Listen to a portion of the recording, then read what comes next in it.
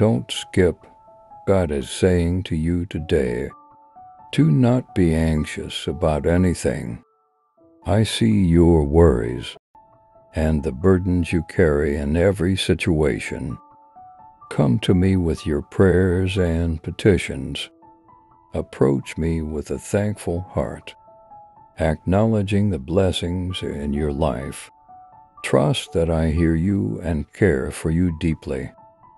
My peace, which surpasses all understanding, is here for you as a new week is about to start. Remember that I am with you in every step you take. Whatever challenges or uncertainties lie ahead, bring them to me. My peace will guard your heart and your mind.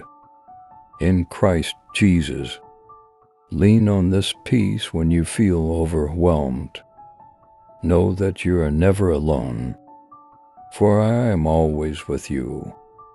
Allow my peace to guide and protect you through every challenge you face this week.